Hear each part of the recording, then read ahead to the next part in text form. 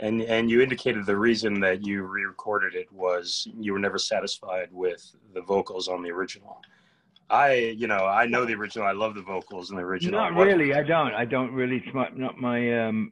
No. I mean, I'm a guitar player. Good singing and all that stuff. I mean, you had to do in order to get gigs when you were younger. So I mean, I'm really a guitar player. So I just taught myself to sing and write and do the rest of it. But essentially, I am a guitar player. So singing wise, no, I really wasn't. I was never really happy with it. And the songs are great, and there's some good stuff, and there's some cool stuff on that beginning album. The songs just are strong. They just hold up, even now, because I pretty much tend to write timeless themes. Yeah, they're great songs. So the themes of the songs are pretty much timeless. How they sound, how they're produced, audio-wise is, you can, whatever the flavor of the month is, you could do it that way. There's a lot. You can interpret the songs any way you want. A lot of my songs, so the songs hold up, and doing the album again it was not just that. It was really just I was really doing it for my own amusement, frankly. And a lot of the stuff on there, like Sad and Deep as You, which to me is so much well, there's a couple of things in there that to me are a lot better than the originals, like Sad and Deep as You. But that's a track that I cut. That's 10, 15 years ago that I cut that track. It's live from an XM radio show. Oh, wow. So some of these albums some of the tracks were cut at various times. And yeah, I've been piddling around with this for 10, 15 years. And World in Changes was the new arrangement of it, which personally I really like. And that just was something that was taking one of my songs and, coming up with some different way to do it. And reggae's always been a big part. I'm English. There's a large Jamaican population in England, always has been. So reggae music has always been part of my sort of background. So floating into that groove was just easy. But the song holds up. It's World in Changes. That song's about as current as you could possibly get. Talk to me a little about the Alone Together sessions and what you remember about those times. I came here, I was 22 years of age when I cut that album. And I didn't know anybody here. So Tommy LaPuma, who co-produced the album, sort of, they brought the musicians in who were just all great musicians in LA at the time.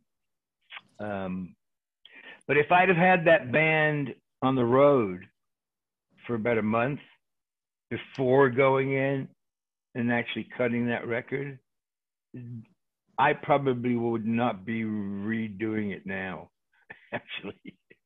Yeah, the players. It would have a little more energy to it. It'd have a little more. Guys would know it. They'd be playing it and not thinking about it while they're doing it. Because you're in a studio. Here's the song, guys. Go ahead, play. Let me hear what you're going to do to it. You got maybe a few hours to interpret a song, rather than being out there on the road and let them just play it. So for that reason, this redo has a lot of that in it, because they're all except for World in Changes, they're all cut live. Those tracks, they're in the studio, but I'm playing, everything's being played live. It's right there and then. You're talking the original you're talking about, or the new version? The re-record of Alone Together. Okay. Is all cut live from my, the most of my live band. So everything's live in the studio. There's no overdubs. Only overdubs in my vocal after cutting everything. So they have they have a live energy to them, which the original didn't have. They're great and they're good and the songs are cool, but this just has a little more in there. Yeah, that's probably how I would describe it as well. And the original album, which I feel is a masterpiece, it has that laid back Laurel Canyon vibe to it. The new has a lot of punch to it. The band is up front. It is a more rockin' album. It definitely has a more in your face, I'll say, punch to it. And yeah, right. Yeah. Well, it's because they're live. They've been played, you know, so they have that energy, which is cool. Yeah, man. And you know, you alluded to the players you had on the record, and it's like a mythological group of musicians, obviously, whom you had relationship before. Oh, the original Alone Together, you mean? Yeah. Yeah, well, they were all. I mean, I kind of knew. I knew Carl Radle, and I knew a couple of the guys from Delaney and Bonnie.